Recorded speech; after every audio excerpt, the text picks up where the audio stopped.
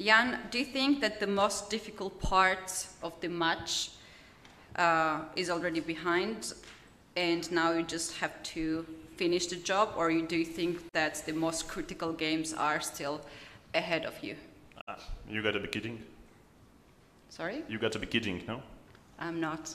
I mean, indeed, like it's 3 games, and like I should give it all, yeah, to